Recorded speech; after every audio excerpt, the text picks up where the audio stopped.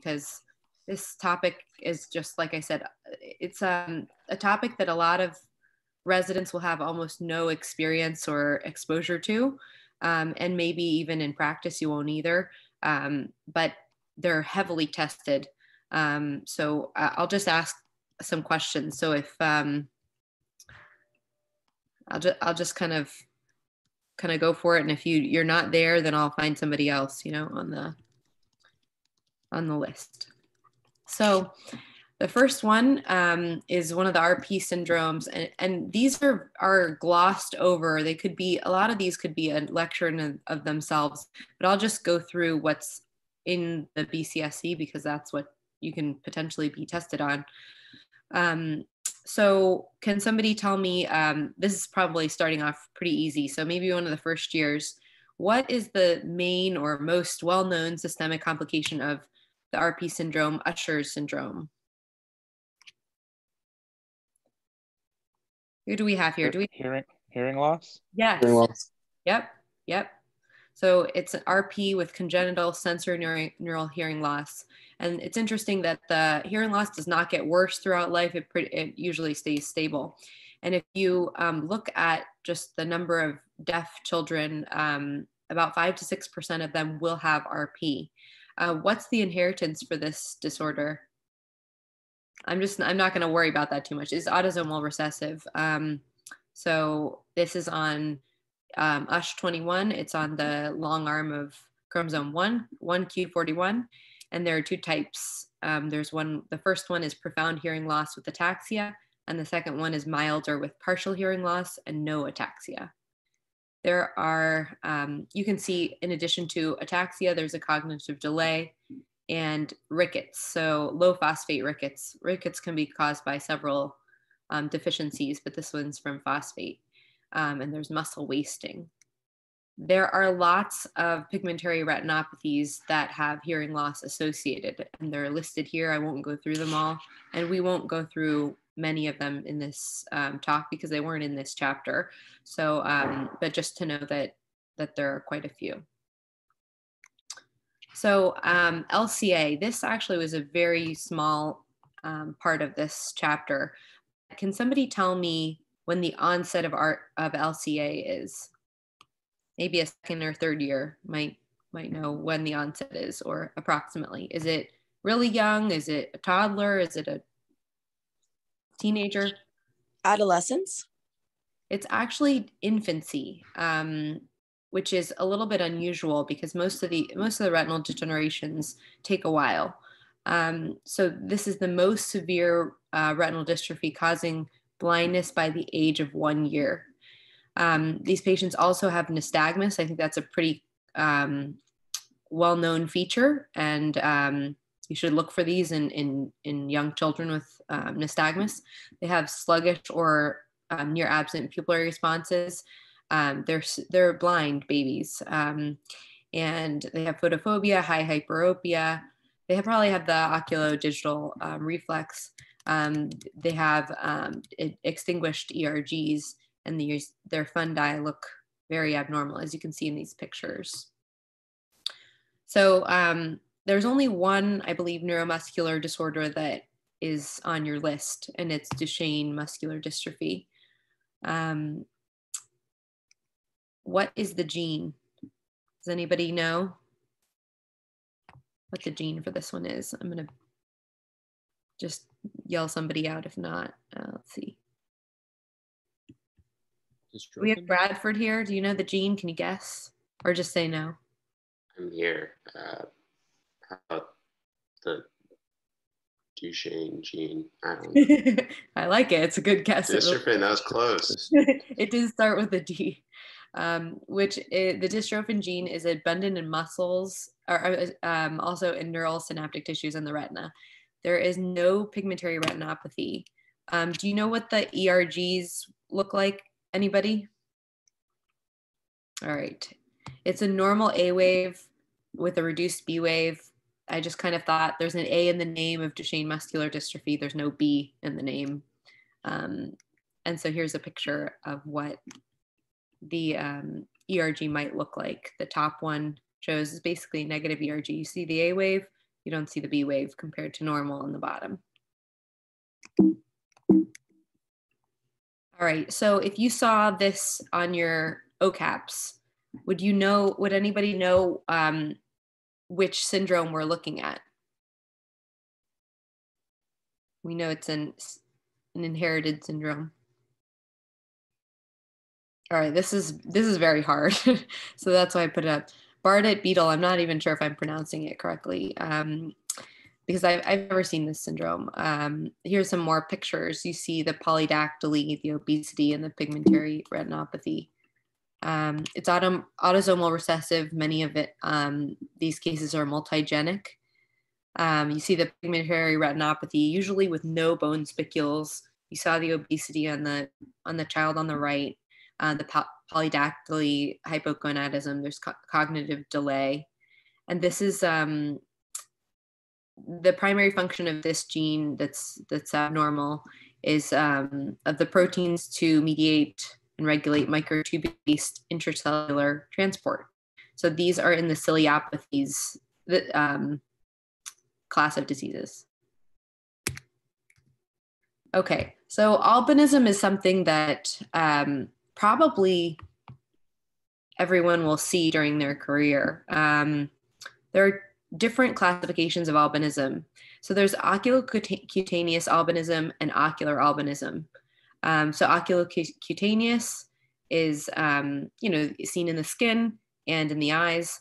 Ocular is the skin and hair have normal pigmentations, and only the ocular pigmentation is a problem. And then a different classification of albinism is true albinism or albinoidism. So the true albinism patients have poor vision, nystagmus, and the hypoplastic phobia. And you can see this up here in the photograph. It's very striking when you examine these patients, but you see their transillumination defects, and it's pretty clear what it is. But I've also seen a lot of patients come in never having had this diagnosis with maybe albinoidism. They don't have nystagmus, they have near normal vision, but it's important to be able to explain why their vision is potentially not exactly perfect or normal.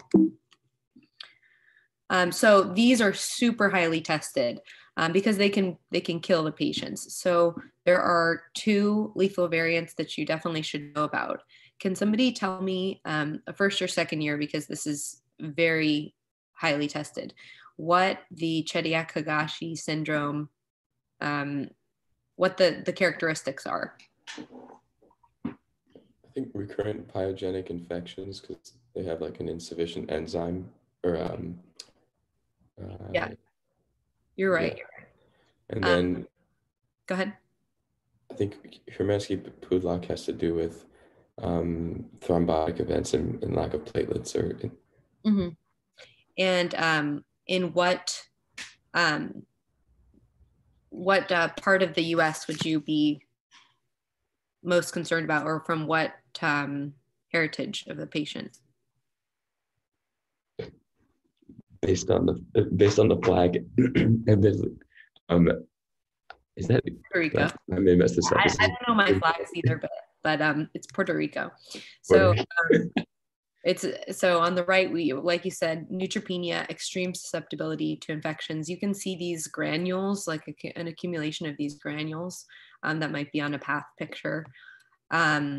And the Hermansky-Pudlak syndrome, there's a platelet defect. They're of Puerto Rican descent. CPEO. Has anybody ever seen a patient in clinic with CPEO? Yes. Yeah, it's very. Yeah, I think Dr. Byridge has 1 or 2. Nice. Yeah. I'll show you a picture. This is an old video.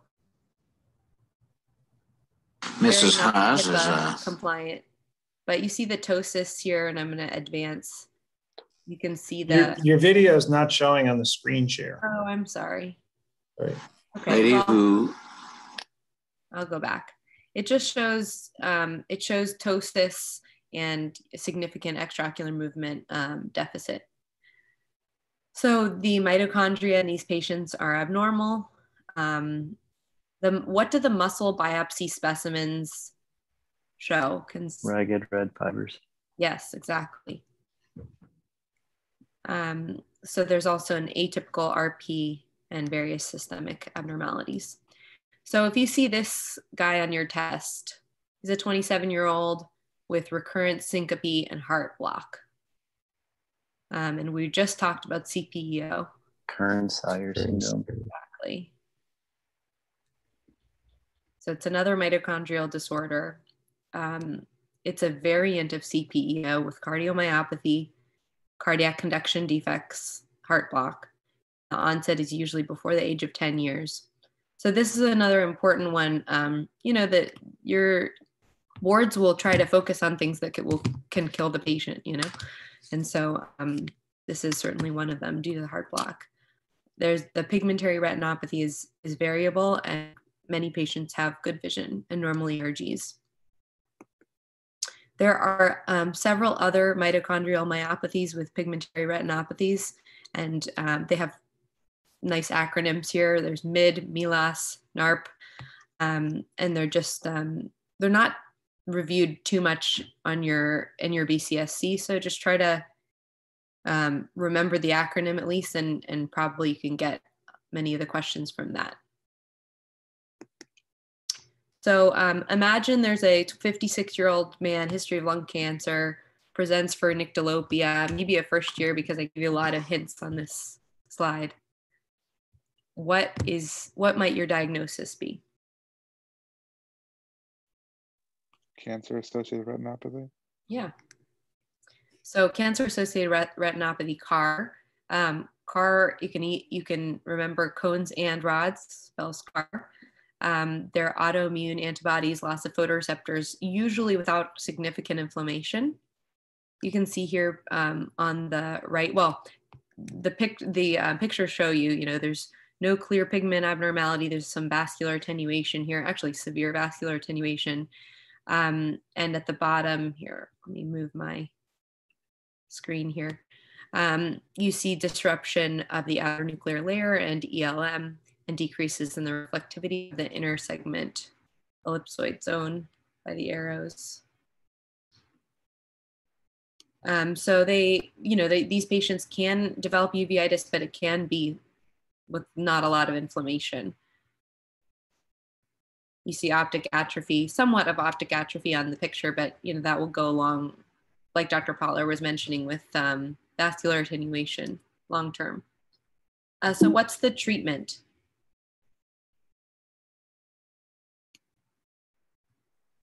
Treat the cancer.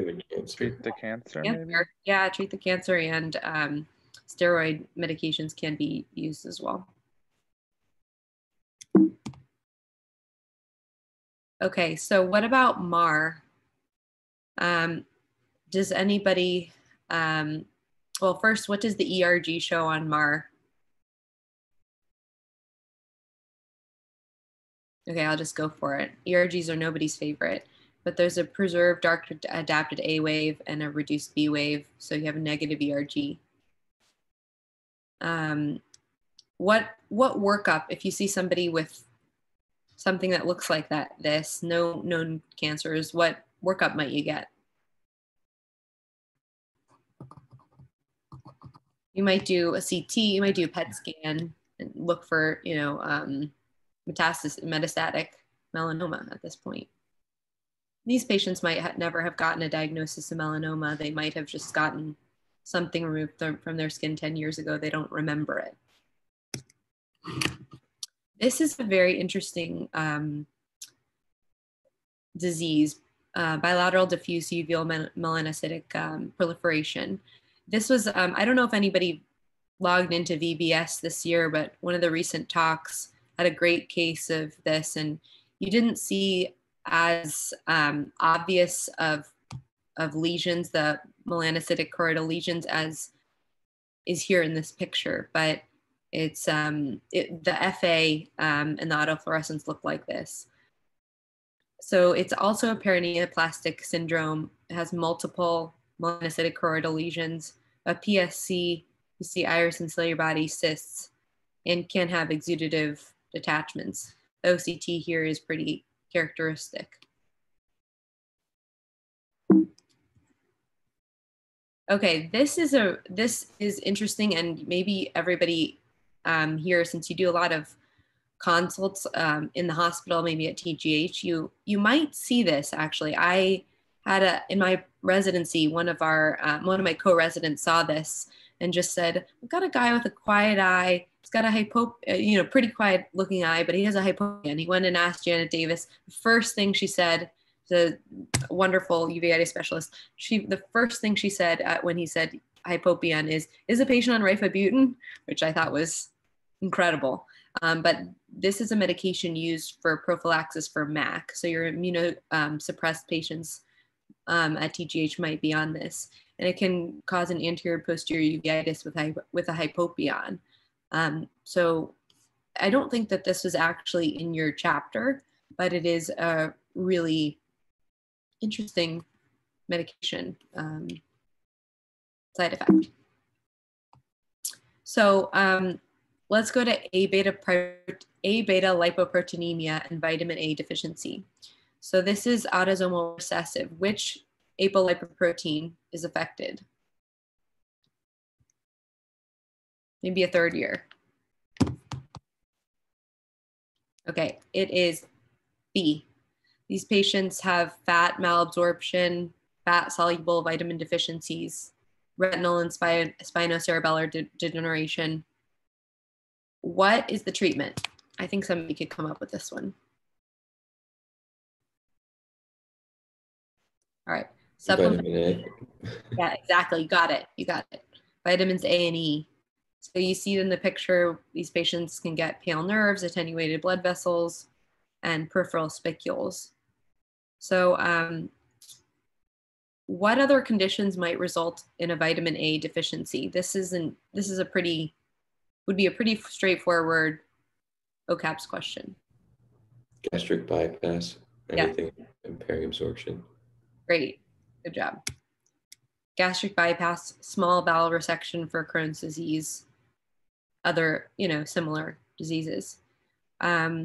They can get a blind loop syndrome in some of these bowel problems, leading to an overgrowth of bacteria that consumes vitamin A and result in a problem that looks like this.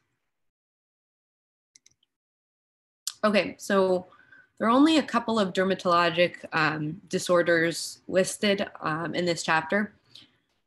So if you see an RP-like patient that has skin lesions in a full-term baby girl, what are you thinking of?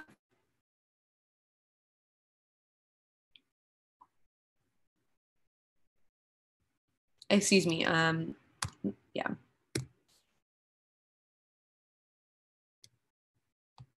I'm sorry, I didn't mean to say RP. I ignore that part. So if you see a patient that looks like this with skin lesions, these kind of whorls and verruca, you think of incontinenta pigmenti, also known as Locke-Sulzberg syndrome. What's the inheritance?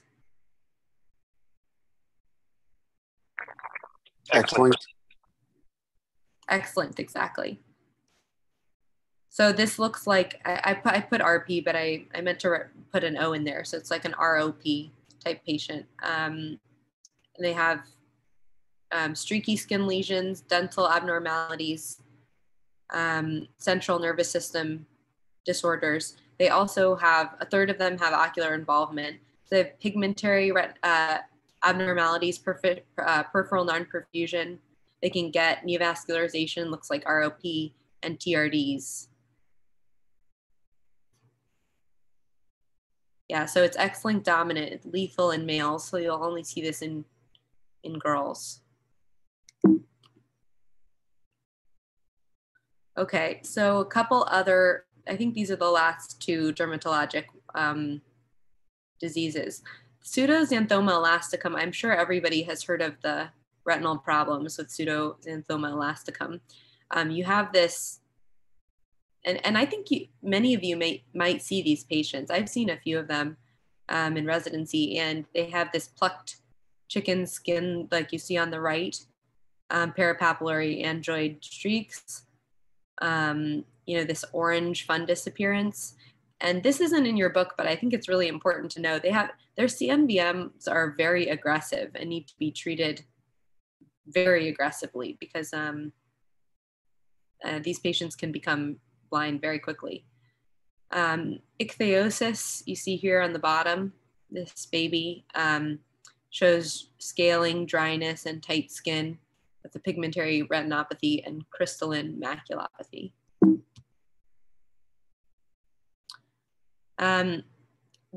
I've never seen this. Has anybody seen this before?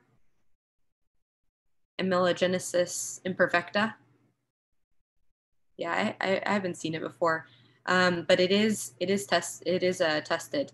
So it's a defective dental enamel production syndrome. When it's associated with a cone rod dystrophy, it's called Jalili syndrome, and there can be a macular coloboma and pigmentary retinopathy. Okay, so a couple other renal disorders that are potentially tested. I've never seen questions on either of these two that that I can remember, but maybe they're just worth memorizing, especially the coloboma, this Joubert syndrome with the coloboma, it's cerebellar malformation, molar tooth deformity, and chorioretinal coloboma would be an easy test question. So just kind of keep it in the back of your head there. And there are other renal disorders, especially I would go through, if I were you guys, go through and try to memorize Alport syndrome. Let me go back. That has a retinal ciliopathy, obesity, short stature, cardiomyopathy, and renal disease. That certainly I've seen tested. So I don't have really good pictures of it though. Otherwise I would show it to you to try to remember these things. Okay, Alagille is definitely tested. So what is the corneal finding that you'll hear of in Alagille? Posterior embryotoxin. Right. What is that? What can somebody review with us what that is? Anteriorly displaced Schwalbe's line. Right. And what is Schwalbe's line? William. Yeah. It's technically I think it's the termination of decimase. So this is very commonly reviewed.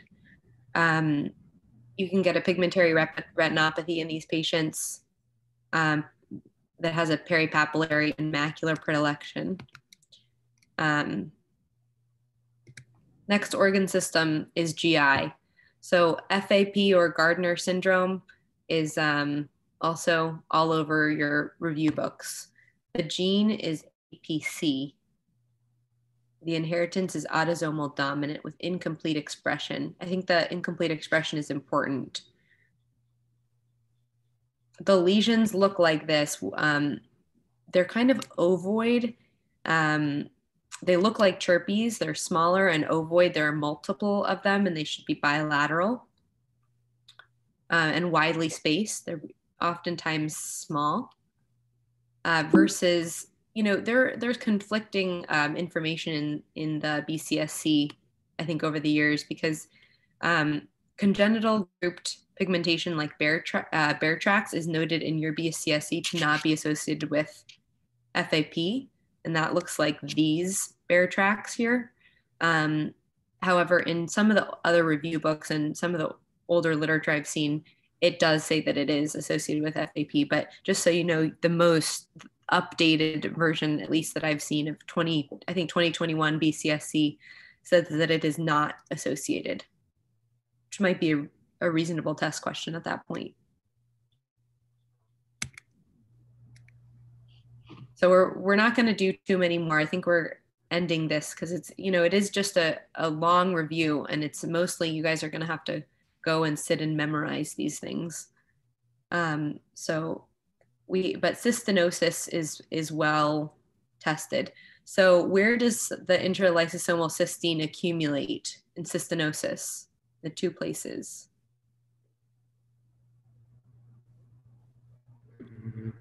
Kidney and cornea.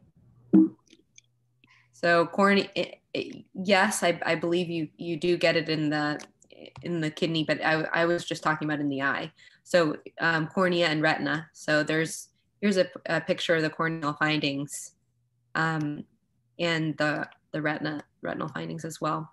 So there are 3 different types. It includes nephropathic, which shows the corneal findings and retinopathy with no significant vision loss in these patients. Progressive renal failure as well.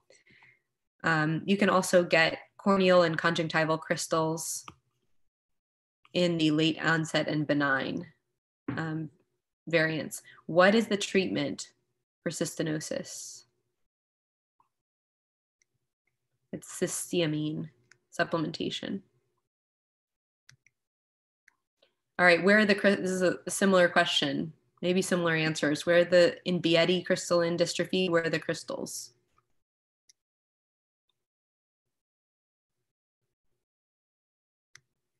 All right, there's also crystalline keratopathy and crystalline retinopathy. So a lot of the crystals in a lot of these disorders are keratopathy and retinopathy.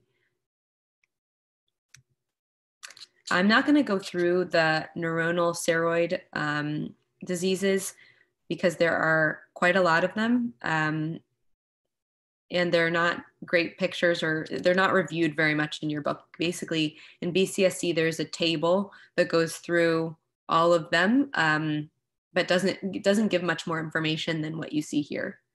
But they are mostly autosomal recessive. And there's an accumulation of lipopigments in the lysosomes. They're early childhood. They show dementia and seizures. These are severe disorders.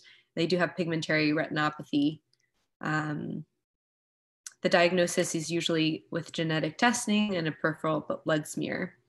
I suppose that you could get a question about a biopsy of a conjunctival or other tissues, and you see this fingerprint type granular inclusion. I don't recall seeing any path pictures, at least in my testing years, that ask what it is. Okay, so there are a couple of peroxisomal disorders. So the defective process is oxidation of an accumulation of very long chain fatty acids. I think Zellweger syndrome is probably the most tested of these, and it's death in infancy, and these multiple systemic problems here.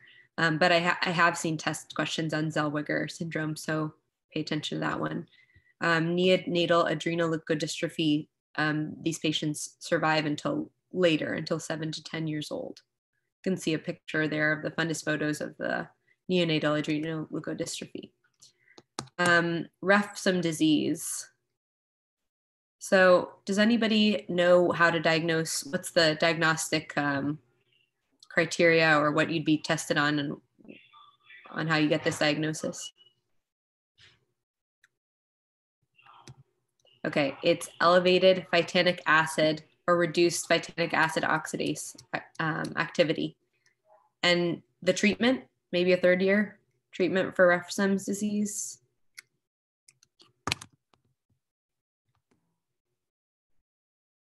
Okay. You have to restrict phytanic acid precursor to slow and stabilize the retinopathy. That's definitely a frequently tested disease. So memorize those 2 things: elevated phytanic acid and restrict the precursor. I think more than elevated plasma levels of phytanic acid, they ask about reduced phytanic acid oxidase activity. Tay-Sachs, what is the abnormal gene or enzyme? Maybe a first year, second year. Hexosaminidase. Yes. A in particular, hexosaminidase A. How old did these kids survive? How old what age do they survive until? A couple of years. Yeah, right. 2 to 5 years. They have the cherry red spot. There's always a lists in your review books of the differential diagnosis of cherry red spots. And this is one of them. The ganglion cells surrounding the fovea are filled with the ganglioside, and so therefore they appear gray-white. Niemann-Pick is the absence of third year, maybe? Sphyngo, it's like sphyngo. Yes, that's enough to get the question right. Yes, sphingomyelinase. Some of them have a cherry red spot, but there's also a milder form that has more of a macular halo. And this might be our last one that we'll go through. Fabry disease. It's hard for me to remember that, also known as angiokeratoma corporis diffusum. What's the inheritance of this disease? X-linked. Yes, good, awesome. And the defect in the gene or protein, It's like galacto. Yep, you got it. Also enough to get the question right. Alpha galactosidase A. What accumulates in this disorder? Some fat. Yes, ceramide trihexoside. I don't know if that one's very often tested. I don't think I knew that at any time. So I don't think that it's very highly tested. But you see corneal verticillata, tortuous conjunctival vessels, which you can see here, and tortuous and dilated retinal vessels. So I think we'll stop there because I think that there are some drug toxicities, but I think they were reviewed in other chapters. So I think we can stop there. It's a lot of memorization. So just review it many times because although they're very cumbersome to remember, they can be very easy questions and quick questions if you just know the answer. So, they're not overly complicated. So definitely spend some hours before your boards or OCAPs in reviewing these. That's it. Thanks a lot. I know it's a tough topic. I appreciate it. That was great. I appreciate it, Ashley. Dr. Green.